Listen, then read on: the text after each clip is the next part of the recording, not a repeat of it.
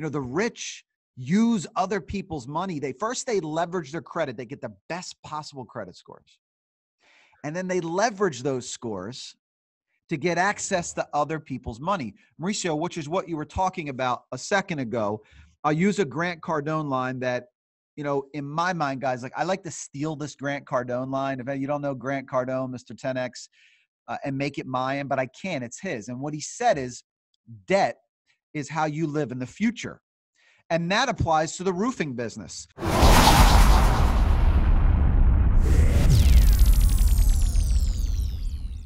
Welcome, everybody, to the webinar with Mr. Carl. How do you pronounce your last name? I don't want to. Well, you could say it the American way, Scaramuzza, or you could say the Italian way, Scaramuzza. Scaramuzza. Credit, aka known as Credit Carl. And I wanted to bring him on and introduce himself to our audience and to our clients and to our people that watch our videos and really read our email list.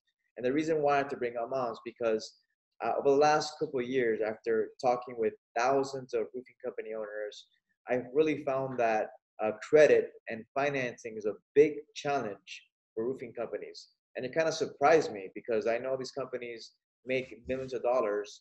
They have, revenue up to 5-10 million sometimes, but they couldn't pay like a simple payment of $2,000 or $3,000. So it kind of surprised me. And the reason was because they're very dependent on cash. It's all cash. And I don't know if you guys are aware of the construction industry, but as a whole, the construction industry is very slow to pay, right? If these guys are subcontractors, if they work with GCs, work with customers, sometimes it takes weeks on weeks to actually get payments. And some of these payments can be $40,000, $50,000, $100,000. So it takes a long time for that to happen. So that could be a big challenge for a business. Imagine if you're a business and you're waiting for a $100,000 check and you're a small business, right? That can really freeze everything you do in your business. You can't make payroll. You can't pay your suppliers. You can't do everything, right? So really a great way to do this is through credit, right? Credit, and that's why I bring him on, because I met Credit Carl a few weeks ago at the AC boot camp with Judge Graham and Matt Monero. And we connected, and we thought it would be a great idea to bring each other on to really talk about his expertise, because Carl's an expert. He charges about $4,500 per hour for a 1-hour consultation. So you get to actually ask him questions and really just get understanding of how you can actually boost your credit, right? The goal of this webinar is to help you increase your credit score so you can grow your roofing company revenue. That's really the whole goal of this, right? All right, Carl. So tell me about yourself, man. Tell me how you got started in this and, how you can help people. Absolutely, guys. Thanks for having me on this webinar. It was great meeting you out there in Dallas, Texas. I'm still piecing together things that I learned at that boot camp and applying them to my business, and I'm super excited about it. Shout out to Matt Monero and Judge Graham. Great boot camp. Great meeting you guys. Love what you're doing. Our businesses are at like similar levels right now as far as, where we're trying to get to. So pretty exciting stuff. But anyway, my background, AKA Credit Carl. I've been in the credit world for about 20 years. So over the 20 years in the credit world, I've seen it all. The good, the bad, the ugly. I've helped clients with 400 credit scores, and we raised the scores from 400 to 650, and they bought their first house. I've also helped clients with 650 scores, and we got them into this elusive 800 club, and they were able to, get access to other people's money. So it's what I've been doing for the last 20 years, looking at credit reports, dissecting them, figuring out, how can we improve credit scores. And I own a company, Credit Blueprint Credit Repair. We're located in Philadelphia, and we're moving down to Miami. We got an office opening up down in Miami. Which actually comes with, on a side note here, comes with a lot of obstacles, a lot of opposition, a lot of people telling me that I can't do it. How do you relocate the family and relocate your office? And, just poking holes in a million reasons why I can't just move part of my office down to Miami and set up another shop. So, and that's how, guess what? Those are all clues in life that, you're on the right path. You're doing something bigger, right? When everyone is telling you, you can't do it, you're probably on a good path right there. So, but yeah, I opened the doors for my company, Credit Blueprint, in 2011. I'll just brag on ourselves just for a second. We have an A rating with the Better Business Bureau. So if you look at credit repair companies, there's not a lot of credit repair companies that have A ratings. And we've had that for 8 consecutive years. From the time that we opened the doors in 2011, when we had pretty much 2011, we didn't know what we were doing, man. We were just kind of guessing in the credit space. We were just kind of like trial and error and trying to figure out how's this credit game work and how can we actually help people. But we've maintained that A rating with the Better Business Bureau for 8 years. If you go on Facebook, Instagram, Google, there's thousands of 5-star reviews on there that I'm really, really proud of. And look, our mission here at Credit Blueprint, which I had this mission statement from the time we opened the doors, is to empower all people with the knowledge that they can climb the steps to financial freedom by having the best credit. And what I'm talking about there is credit is so much bigger than what I thought it was when I first started this company. In my mind, I started a credit repair company and I said, I'm going to help people buy their first house. I'm going to fix their credit up. I'm going to give them a 650, 680 FICO credit score. And then I'm going to help buy their first house. And to be honest with you, guys, I kind of got bored. I was like, I didn't love the business 3-4 years ago because of the fact that, are you telling me that the problem I'm solving on this planet is I am helping people get their first house? And I was missing something. Like, it's bigger than that. Credit is so much bigger than you not renting for 10 years and then buying a first house. Because honestly, if we're keeping it real, that's just a blueprint for middle America. If your only asset is your house, and that's how you're leveraging your credit to have a house, that's a blueprint for middle America. So this credit score, it got my head turning around. Something is so much bigger than just buying a first house. It's actually, my podcast started to open my mind to, it's how the rich get richer. If you're having cash flow problems right now, and you have to wait for $50,000 to come in a month or 3 months from now, your business is on hold. You can't grow. You're stalled until that money comes in. So debt is how you live in the future. Debt is if you access other people's money now instead of waiting for that money to come in, boy, guess what you're doing? Now you're focused on growing your business and you're not sitting waiting for cash and money to come in for you to get your revenue to the next level. Awesome. And I want to tell you my quick story, because I actually started my business through credit cards, right? Maybe it wasn't the right way, but I did it through that because I had a pretty good credit score. I didn't have cash, right? I didn't take out a loan. I usually paid all my advertising, all my employees, because I was using contractors at the time, just basically using credit to pay them off. And every month I would, go in debt a little bit. And eventually I got into $80,000 in debt, but I knew that was funding my pathway to the next step in my business, right? I did that because I wanted to say, where am I going to be a year from now? And that's what I did, right? So eventually when I did that, a year from now, I did have the cash. I did pay off all my credit cards. And I have a very good credit score. Now I have a lot more cash in the bank. Mm-hmm. So I don't have to worry about that. But what I do every month, and this is something that I do, I don't know if other small businesses do it, I just fund really all my operating expenses through business credit cards. Mm-hmm. And I know for a fact very, very few roofing companies do this. I don't know why. They're all cash dependent. But I did. I think I don't know your credit, Mr. Carl. What do you think about that? What do you think about that? Yeah, I run all my business expenses through Amex Platinum Business Card, which that business card does not show up on my personal credit report. So, I see that there's a transition there with business owners, right? If you think about the mindset of like a business owner, an entrepreneur, like they come up with this idea, they want to get into roofing and maybe they learned it from someone else or their dad was a roofer and they're like, I'm just going to do it. And before they get their credit together, they just go, and they're not kind of planning ahead. And that's the beautiful thing about an entrepreneur. But sometimes you get caught up in the fact that maybe you used your personal credit.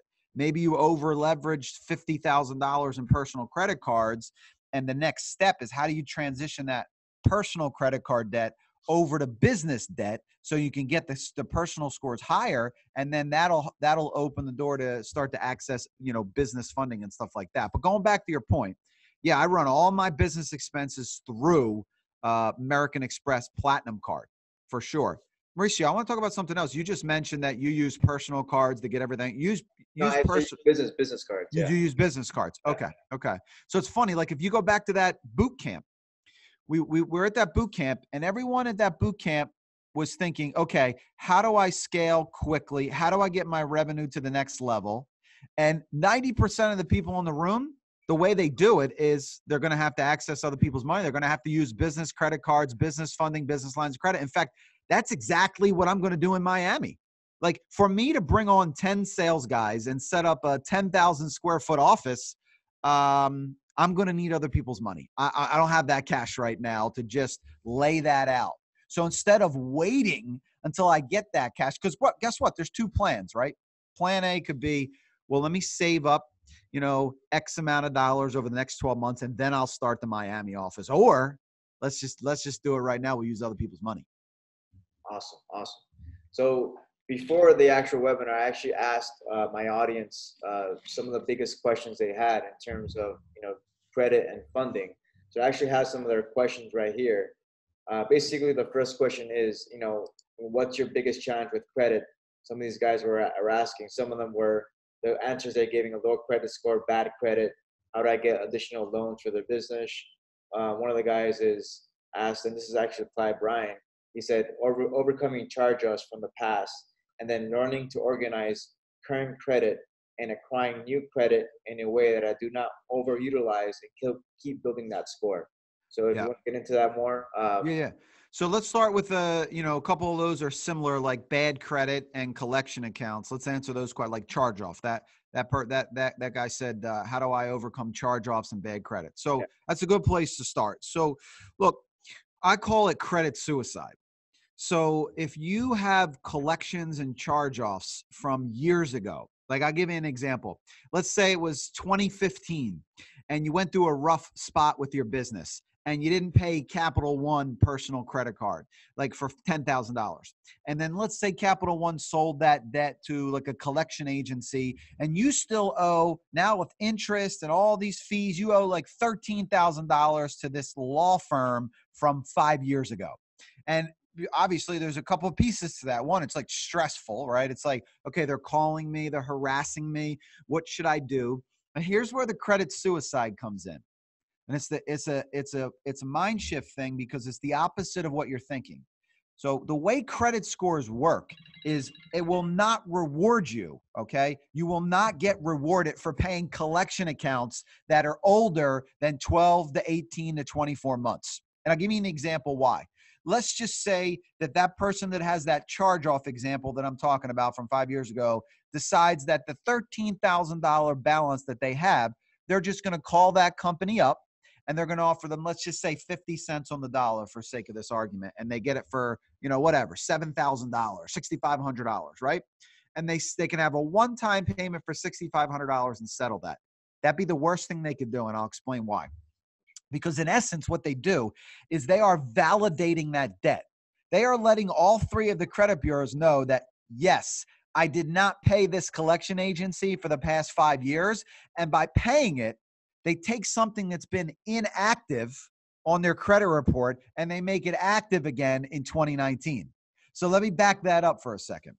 So for example, 35% of the credit score is based on activity. So like you guys both have vehicle loans, right? You have auto loans, right? So every single month that you make a payment, there's activity. Did you make the payment inside of 30 days or did you not? That's activity. But think about that collection account, that charge-off account. There's no activity on it because you haven't paid it in 5 years. So now you just took something that's been inactive, which is good on a credit report because it's a negative thing. And now you paid it and you brought it active again in 2019. And guess what happens to the credit scores? They tank. So instead of calling, that's what I call credit suicide. That's the customer that doesn't listen to the credit repair expert or tries to fix the credit themselves, and they end up paying that creditor. And look, think about this. Imagine spending $6,500 on a collection account from years ago, and you thought it was going to help your credit scores. And even though the debt is zero now, your scores went down. How pissed off would you be, right? There's the credit suicide that I'm talking about. So instead, does that make sense, guys? Yeah, it makes sense. Yeah, Perfect. 100%. Yeah. So you're like, okay, that's great. All right, so fine. I won't pay old collections and charge-offs. What the heck do I do now, right? The hell do I do? So, what we do, what my company's good at, and there's other companies out there that have success, I guess, which is sending letters using what's called the Fair Credit Reporting Act and challenging those collections and charge-offs and getting them removed from the report based on a couple different things. One, it's old. So we got a real good chance, like 5 years in the credit world is ancient. So like I love our chances of getting that thing removed off of the report and the customer not paying anything. Sometimes it's just they mishandled it, meaning Capital One sold it to the collection agency, and then that collection agency sold it to another company, and then they're reporting the dates new, or the balances don't match up with the original balance, or something is just not accurate or not verifiable. We can catch them in those small little details and get the thing removed based on the laws that way. So just to recap quickly, if you have charge-offs and collections, if they're outside of 12 to 18 months, don't pay them. It's called credit suicide. Work with a professional and work on getting those things removed with the letter campaign, which is called the Fair Credit Reporting Act, that protects you as a consumer. And that'll start to boost your scores, number one, right? Because credit scores are king. I'll talk about that in a little bit. And then it saves your pocket, right? You don't have to spend $6,000, $7,000 on a debt from years ago. So there's one answer for that Awesome. question. Thank you. I appreciate it. Next question that a lot of people had is, what are the biggest challenges in getting access to OPM? How do you get access to OPM? How do you get started? OPM stands for other people's money. Yep. So let's talk about that, right? So first of all, I'm wearing this hat, 800 Club, and I used to call it the 800 FICO Club because FICO, I don't know if you guys know what FICO is, but FICO is your credit score. It's the only score that matters. It stands for the Fair Isaac Company. It's been around since 1952. And the reason I'm telling you about FICO is because that's what lenders look at. When you go to get an automobile, when you go to get a mortgage, when you go to get business funding, they're looking at your FICO credit score. Now, FICO credit scores range from 300 to 850. So that's why this club right here, I read an article recently that said 20% of the country has an 800 credit score better. I don't believe that. I think it's lower than that because what they're doing is, like, there's these sites out there that come up with their version of what they think a FICO score is. Like, for example, like Credit Karma, some of these fake sites, and they're boosting up the scores, making you think the score is higher than it is. So I don't think that 20% of the country has an 800 score. But the point is this. This is a great credit score to have. And this score, this personal score, this is where people get confused. This personal credit score, the higher your personal credit score, that opens the door to business credit cards, business funding, business lines of credit. That's where it starts. So here's the confusion. People go, oh, I'm not worried about my personal credit score. I need business funding, so I need to work on my business credit. That's not true at all. A personal credit score, you can skip the business credit thing. You don't need to work on business credit and trade lines and stuff like that. A 7 or an 800 FICO personal score opens the door to other people's money. And other people's money, business lines of credit, business credit cards, there's asset-based factoring loans that are out there. There's so much OPM. By the way, you use the word OPM, Mauricio. Like, this is the best opportunity. What's 2019? We're coming to an end of the year here. For 20 years I've been doing this. I've never seen it just so readily accessible where somebody with a 700 personal score, even if they don't have a business, can get $50,000, $60,000 in business credit cards. So imagine if you had a great credit score and a great business that was generating real revenue, how much other people's money you could get your hands on.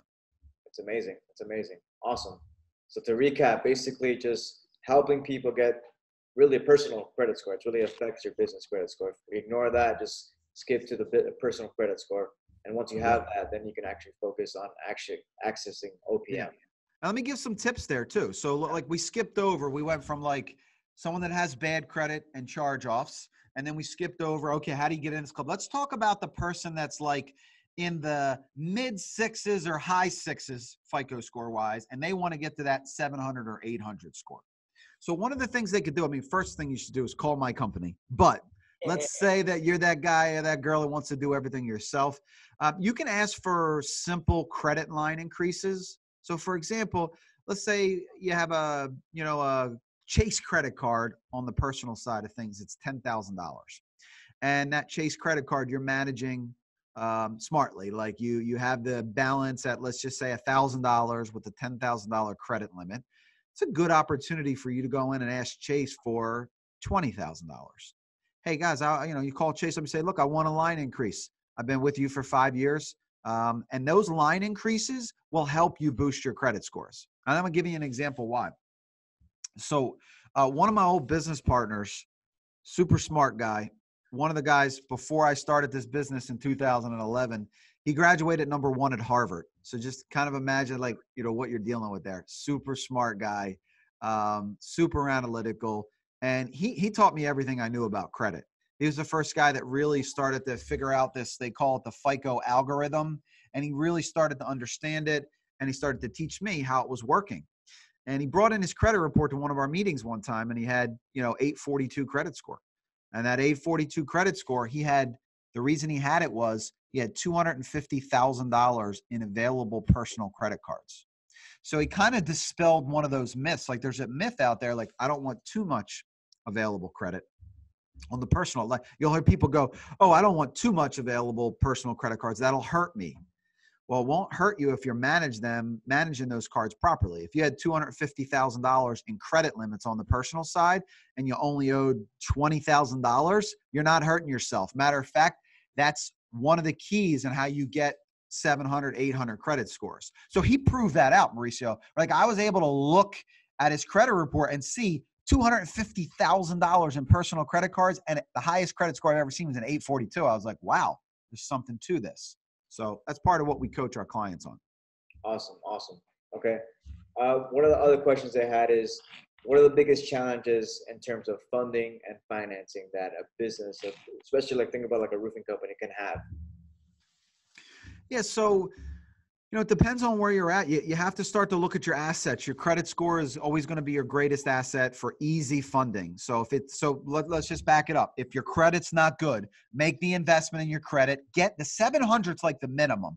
700 FICO score opens the door to business funding, business lines of credit. So first thing, no, not good credit. Let's get the credit operating at the highest possible level. Let's say the credit is already at the highest possible level. All right. Now you're at step 2. Now, take advantage of the easy money that I'm talking about. Start to get business credit cards like Mauricio is talking about. Get the Amex Platinum.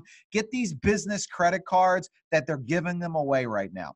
All right. So there's step 2. Step 3, you want to start to get business lines of credit. Now, business lines of credit are a little harder to get because they're going to want to see you're in business for 2 years and the tax returns are actually your adjusted gross income shows money. So if you walked into, for example, PNC or TD Bank for a business line of credit and you were in business for 12 months, they'd laugh at you. You're going to have an 800 credit score, they'd laugh at you.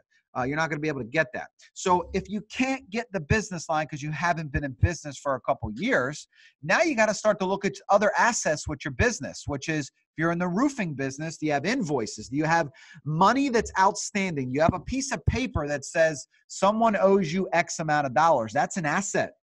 That's what we would call asset-based factoring, where you can borrow against that money that's owed to you, and you can get money right now instead of waiting for 30, 60, 90 days until that money comes in. But I would never go down asset-based factoring until you've exhausted the avenue of business credit cards. So let me just stay there for a second. Some roofers might be like, hey man, I do $10 million a year. I don't need business credit cards. I get it. However, if someone that has no business at all and a 700 score can get $50,000 in business credit cards, how much do you think a business could get if they're doing a couple $1 million? A lot. And these business credit cards, some of them right now are at 0%. So it's free money. You could get a credit card for 12 months at 0% and have a couple $100,000 in business credit cards. That's the avenue you want to go down before you get into asset-based factoring, where you're borrowing against money that's owed, because that money That's like short-term money. It's like hard money almost. It's more expensive. So you want to go the least expensive route, which the business credit cards are just, I mean, some of the examples of clients, by the way, we do business funding as well. So we do business credit cards. We help people out. We've gotten people hundreds of thousands of dollars in business credit cards at great rates. And that was how they bridged that gap. Does that make sense? Yeah, and just to bring you an example, when I had my credit card, I had 0% interest in the first 12 months. So even though I was in debt, I wasn't really paying that much interest rate until the second year. So that helped a lot too. Cool. Yeah, 100%, the 0%, right? So you just, and you want to just keep building, like whatever you have now, business credit card wise, just keep getting more, man. Like just keep getting it as high as possible. You know, and let's just go off subject here for a second, because Matt Manera made a really good point, right? We're talking about leveraging your credit scores to get access to other people's money so you can grow your revenue, but you better have a plan. Matt Manera was on my podcast and we were shooting the shit. Matt goes, I know why more people don't, if they have business credit cards and business funding, why they don't use it. I said, how come? He said, because they don't have a roadmap, man. Like, see how clear you guys are with what you want to do next. I'm crystal clear too. I know I have a roadmap, but it's scary. So if you're in the roofing business and you're like, this is a question you need to ask yourself. If you had $100,000 right now, or 200, or $500,000, what would you do with it? Are you guessing? Are you closing your eyes and throwing darts and hoping you hit the bullseye? Or do you have like a real roadmap, a real blueprint to attack and conquer? That's really, really important, because like, I'm not that guy that tells people to go out and get access to money and just try shit and spend it, right? Like that's not what this is about. You definitely want to have some proof of concept and feel really confident in where you're heading. Because I'll give you an example. I've done it before. I burned through $150,000 of other people's money on radio ads. Like, I thought that's how I was going to scale my company. And looking back, I'm like, man, if I had that $150,000 again, what I would have done differently, I would have done a lot of things differently, but I wouldn't have just guessed at $150,000 at radio ads that I didn't even break even on, that I lost. So that's not having a roadmap. That's just guessing, like, hey man, like even now, like if you didn't have a plan with Facebook and you were like, I'm going to grow my roofing business because I'm going to do Facebook ads, but you didn't really have very niche idea on what you were going to do, you could burn through $150,000 real quick on Facebook ads. Yeah. Cool. You want to say something? I agree. I agree with everything you're saying, Carl. I know, like personally, so I'll just have a little transparency here for everybody. And I had car accidents. I've been in a few car accidents. Had a few medical bills. Had different things. And when I was younger, for most of my life, and I still actually have some of those things on my credit. When you get in a lawsuit from a car accident or things happen, you're young. You're looking at how much cash you have in the bank. You're looking at this $10,000, $20,000 hospital bill. You may not have the ability to get a credit card, and then things go into collections, right? And I'm speaking on behalf of myself and what I've learned in life. And then you keep getting those calls like you're talking about. You get stressed out. You're married and you have children. You're running a business. You're entrepreneurial. You're robbing Peter to pay Paul, and you have a big month and you think you hit the lottery because you made a couple $100,000, and then you realize that you're still 65,000 in the hole, even though you're busting your ass and you have this clarity and vision, and you're just so pumped up with purpose and motivation. So I'm grateful that, you took the time to talk to us today. I'm grateful once again to Judge Graham, Matt Monero. Big shout out to you guys at the Attack and Conquer, burntheships.com. Great website, great testimonials from Mr. Carl, Credit Carl, myself, and many other people that attended. But yeah, I think, I'm learning a lot right now myself, and I might actually, give you a call personally. You can do it, man. I've been there myself. I started my business with bad credit. So I have empathy for people that have bad credit, because I like literally I lost my house. I lost my car the first 6 months that I opened the doors in 2011. So, I pretty much risked everything to start this business, and I know what it's like to have bad credit. And I also know what it's like to rebound and have great credit. I know, I used to call it credit cocky. I used to say, like, I walk into a car dealership, I walk into a mortgage company, I walk in to get business fund. I'm just cocky on the credit side of things because I know I got that credit that bank is looking for. So, but just to kind of back up what you were saying just quickly, if you're a business owner, I'm big on wherever your focus goes, the money flows. So a lot of times, business owners are so focused on like their expenses, the budget, or, for the next 12 months, I am going to get myself out of debt. And, some people might not like this, but this is how I've ran my business the whole time. Wherever the focus goes, the money flows. If you're focused on revenue, growing your revenue, okay, that's a good thing to be. That's a good place to be mentally versus the other business owner that's trying to cut cost, that's looking at their expenses, that is afraid to use money because, whatever, X, Y, and Z. So look, wherever your focus goes, the money flows. Focus on, like Judge Graham, the money sheet is a great example. If, Judge Graham didn't come into his daily rhythms and meetings when he was building a $500 million company and talk about expenses. What he talked about is, where's my money, man? The focus was profit. How do we grow? Where's the revenue at? Boom, boom, boom, right there. Focus. That's a mind shift change versus, shit, man, I got $30,000 in debt or $500,000 in debt. How do I get out from it? How do you make more money? Yeah, awesome. One of the last questions I had is, what mistakes should I avoid with credit and funding? Yeah, I feel like that one I talked about, which is not having a blueprint, right? Learn from my past mistakes. That's one. But also, I just did a video on Instagram, credit.carl, where I think the biggest mistake businesses have is no debt. I've been around some mega successful entrepreneurs. I've been around guys that two close friends of mine built billion-dollar companies from literally working out of their house, doing 100,000 the first year, and they have billion-dollar publicly traded companies. One of them used other people's money the whole way, and one of them had so much growth, like explosive sales and growth, they never had to do that, right? So it's like, I think the mistake that businesses are making is, if you're stalled, what are you doing now that you can duplicate it? Do you have a roadmap and a blueprint that's already worked? And then put some gasoline on that, man. Use money. So the mistake would be is not having debt out there because you want to run a business debt-free. Not every business works like my one buddy who didn't use money at all. Like, he paid for the buildings in cash, and he never brought on people until they had a certain revenue. Well, his was a different type of business. If your business is not like that, then you are going to have a little bit of debt on the business to maybe get your revenue to the next level and grow and scale. Awesome, man. All right, man. You have any other? I think that's about it, man. You have any other tips and tricks you wanna talk about? Like, let's say, like, I brought up the point with the typical roofing company owner. They're slow pay construction. They do millions in revenue sometimes, but it takes a little bit of time before they actually see the cash hit their bank account. So they're kind of nervous, waiting for the cash to hit. It kind of freezes them with their business. So I guess the really thing is, it's the first basic step is getting their personal credit to 700. Is that what you're saying? Step 1, 700 personal score. Yep.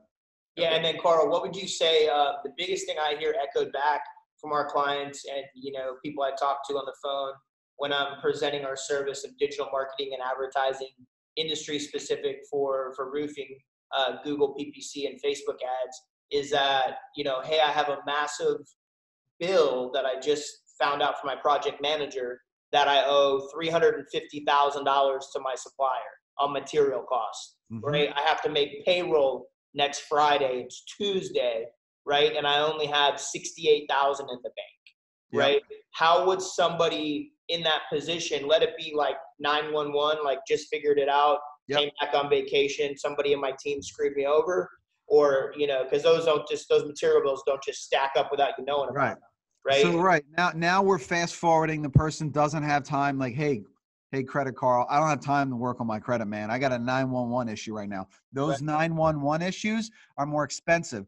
That's what I would call short-term financing, asset-based factoring, where, we do that as well. We have a hedge fund that we work with where we can fund someone in 48 hours, but it's going to be more expensive. They're going to look at, okay, there's $60,000 in the bank account. You have a history over the last 12 months of making this many, these are your deposits over the last 3 months. That's an asset. And then they'll look at what's outstanding. You have some bills, some money that's due. Those are 3 pieces that we can put together, right? Plus a good credit score. But even then, the credit doesn't matter as much with asset-based factoring. We can look at what's in the bank account, right? What's outstanding? What's due to you, right? And then what do your bank statements look over the past couple months? And then we can go, okay, here's $250,000 we can fund you on Friday, and we've done that. Now it comes at a cost; it's more expensive, but there are deals like that if you have a history of, hey man, look at my bank account. There's revenue, right? There's a couple $100,000 a month coming in there. Like there's revenue. We can help that person. Awesome. And Carl, just for everybody that's going to be watching this and watching it now, how can somebody reach out to you if we have a roofing company that sees this, that's a client of ours, or so let me go back a second, because I think this is important. So let's say that person, that example we gave, is like, I need 911 money right now. I'll pay whatever I need it. It's that money will make me more money. I have to pay, all these bills. I get it. You got to make the transition. After you get the short-term money, go back and focus on the credit scores, because that's going to open up the cheaper money. So like, don't skip that step. You just be amazed at how many business owners just don't have good credit just because they skipped it and they just went all in and just figured it out. So like, go back and work on your personal credit, because it'll open up a lot of cheaper money, better money, 0% money, 3% money, 5% money versus that asset-based factoring money. So how people can find me, guys, thanks for having me on the show, man. I'm watching you guys grow your business. I'm excited. I'll be down there in Miami, so we'll definitely link up for sure. But sure, I do all my dirty work on Instagram, credit.carl. You can go to my personal page, carlscaramuzza.com. You can go to the business page, creditblueprint.net. Just send me a DM if you have questions, and if it's business funding related, I'll hop on a call. Otherwise, I'll have my team reach out, see if we can get you the best credit. Awesome. Really appreciate it. Awesome, Carl, man. Yep. I really appreciate you coming on.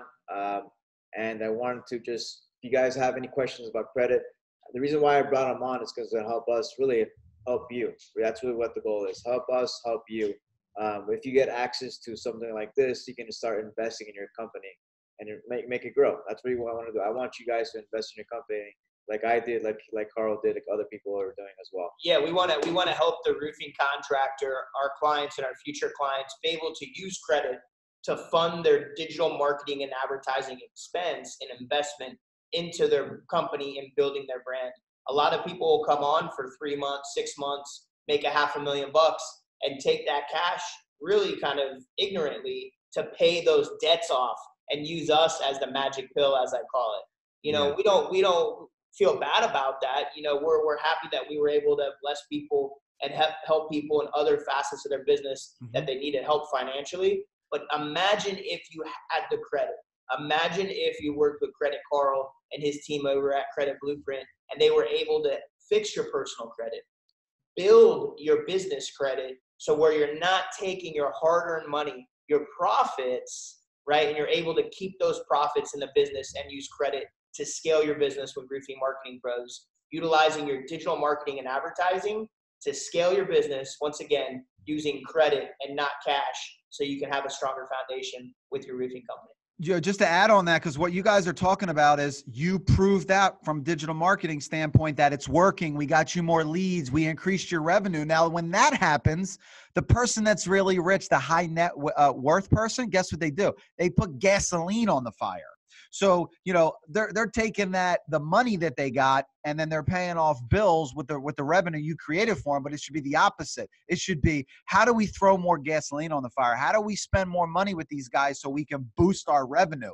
That's what the rich do, man. They throw gasoline on a fire that's already burning. Amen. Awesome. All right. Thank you guys, man, for joining. Really appreciate it. If you have any questions, hit us up. roofingmarketingpros.com. You can call me at that time. Fill out information online, and we'll talk more, man. Thank you, guys. Thank you, Carl. Thanks, Carl. Talk to you guys. Guys. Appreciate you guys, man.